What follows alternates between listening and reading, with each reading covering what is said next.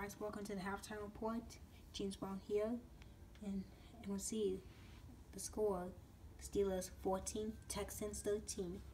A close game for the Texans, and the Steelers are playing a really good offense, and the Texans offense are doing a little bit better. Yeah.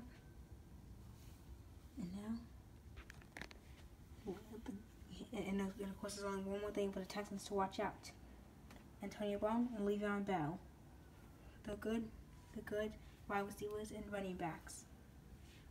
Yeah, so they gotta we'll watch out for them. And now, right after that game, will be the Bears and the Bengals coming up after that game. Yeah, big game tomorrow, and tomorrow will be the Super Bowl rematch between the Patriots and the Falcons. Pretty big game, huh? Okay, guys, that'll be the halftime report, and we'll get you back on the field. Bye.